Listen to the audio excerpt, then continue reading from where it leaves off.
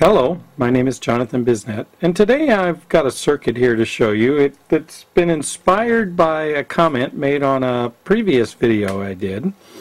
A while back I did a video on driving an LCD display without a controller.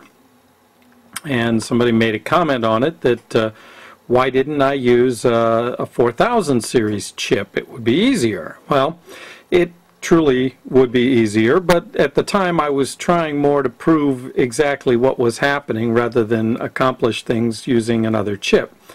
But in light of the comment, I thought, alright, why don't I go ahead and put this together using in this case I used a CD4055 chip.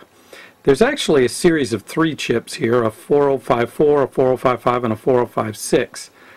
The 4055 allows you to drive individual digits, and you can string several of them together, whereas the 4054 and the 4056 kind of work in conjunction to drive a whole series of digits in a cascaded type fashion. So, considering I was simply trying to drive 2 digits, I decided to go ahead and do this with a relatively simplistic approach and use the 4055. So what I've got up here at the top, this unit here is actually a unit that has a 555 timer chip that I use to generate a clock pulse. So this gives me the frequency in that I need to drive this, and right now it's running at about 50 hertz. So it basically it's running off of this, off the circuit I have here.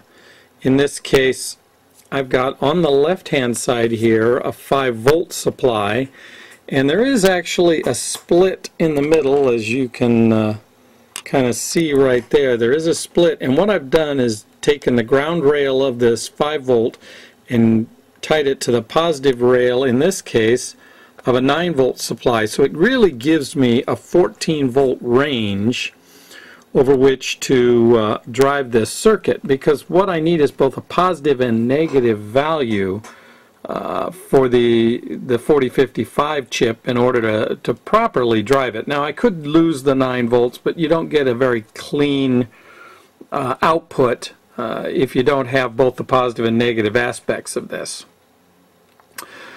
So what I've got is I've tied them together in a fashion where it's 5 volts to ground, and from ground down to 9 volts below ground.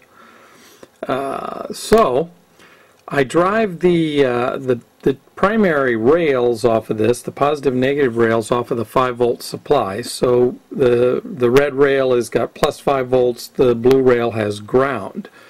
Then additionally, you'll see over here I take these 2 green wires off of, in this case, negative 9 volts, the bottom part of my supply, and each one goes to one of these 4055 chips to provide the VEE, I'm sorry, the VDD value that we're running this off of.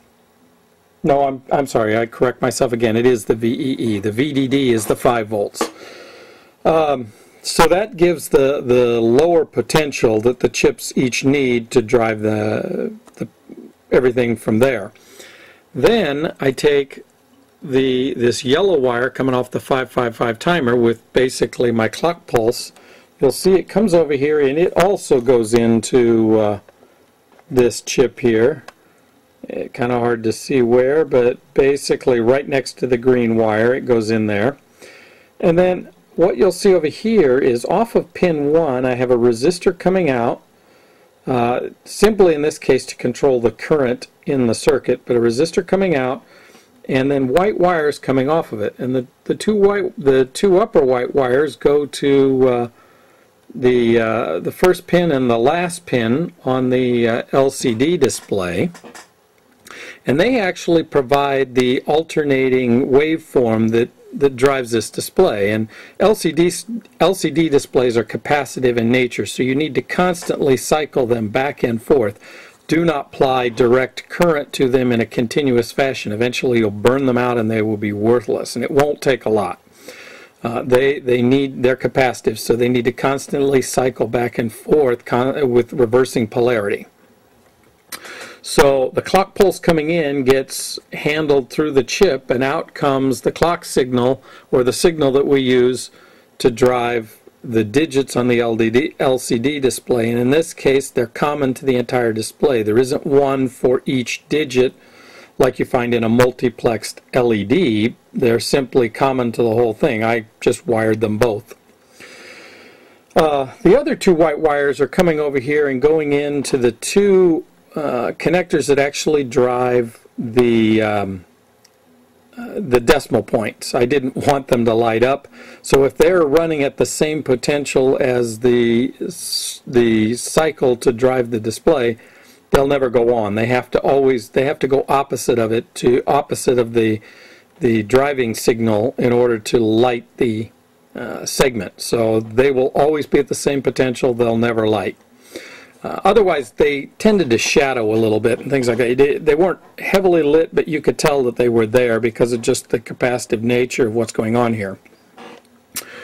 Then you'll see the yellow wires here are, let me back out here a little ways. The yellow wires here on the left are actually coming out of this first switch here on the left.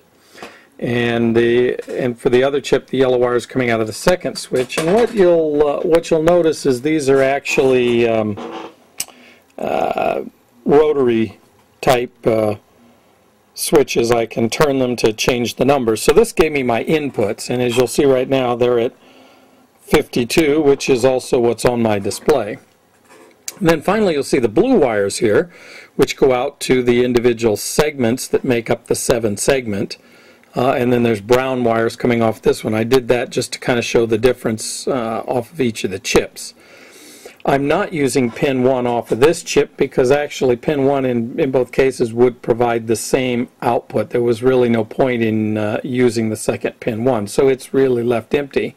But you'll notice that that second green, you'll notice that the yellow wire here coming in, I also have a yellow wire going across the front here and into, let's see, right here, this yellow wire, oops, nope, that's not it, sorry, correct myself, this orange wire coming off the front here going over to carry the clock in signal to both chips.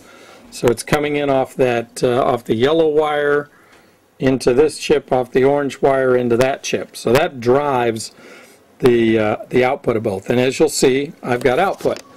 Now I can go over here, and as I turn these, you'll see the numbers change really simply. And if I turn the other one, the other number will change.